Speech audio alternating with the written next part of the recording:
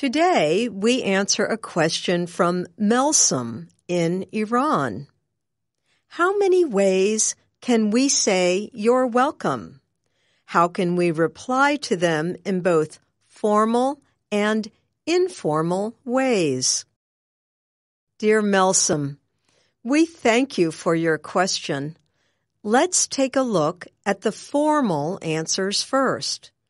These would be ones that you may use with people you do not know very well.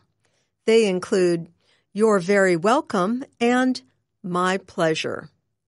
Here's how two coworkers may use them when speaking with each other.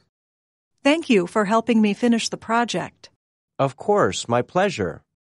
You may hear "my pleasure" at a popular American fast food restaurant. The company might tell workers to answer with "my pleasure" when people say thank you to them.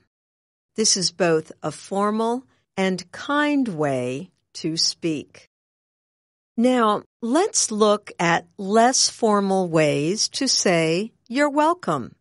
They include "don't mention it," "it was nothing," "sure thing," "anytime," and "no problem."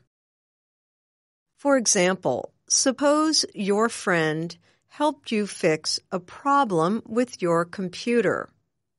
Here is what the two of you might say. Thanks for all your help. No worries. It's not a problem for me. After saying "you're welcome," you can choose to add some of the other expressions too, like this.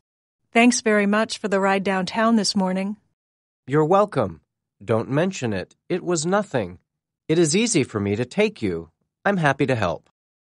Thanks for watching. If you liked this video, make sure to subscribe for more.